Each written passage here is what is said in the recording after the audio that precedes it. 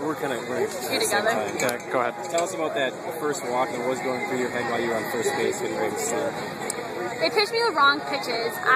No one to lay off usually, and it was exciting. I knew being the leadoff batter that I had to lead the team and getting on base was kind of my job, so it was rewarding. And what were you thinking when you stole second and then you saw it Tomlinson up? Did you think you could take a real lead and then really just keep going like yesterday? Yeah, Kirsten has a great bat. I have some speed, so we knew we could get the job done. Just what does it mean for you guys to take home a state championship like this? Just describe your feelings right now. It's undescribable. Kirsten's an amazing pitcher. We have people in the field to back her up, so we knew as a team we could come through and do it for us. Talk about the sixth inning you guys showed such determination. I mean, they get the bases loaded, no outs, but you guys, found a way to get the team defense out of that. We have been in so many situations where it came down to the wire. We knew not to give up till the last pitch. We took every pitch by every out by every batter, one at a time, and just to get the job done.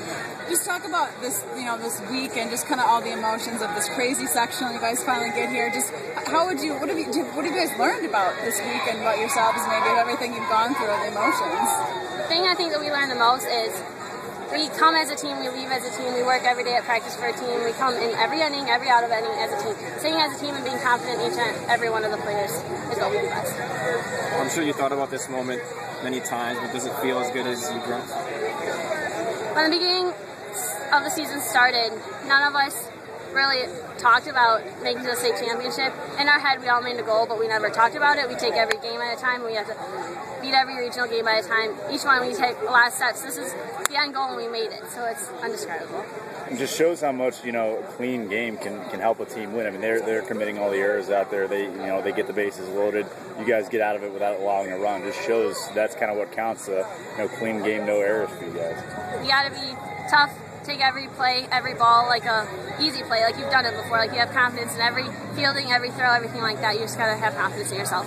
What does it mean to continue this Poynette softball tradition? I know you hadn't been here in 5 years, but did you grow up knowing that those teams won state, or I did come to 2006-5 state games, and I dreamt that I would so wish to be here, but I never thought that we really would. So it's really, really cool that we made it here.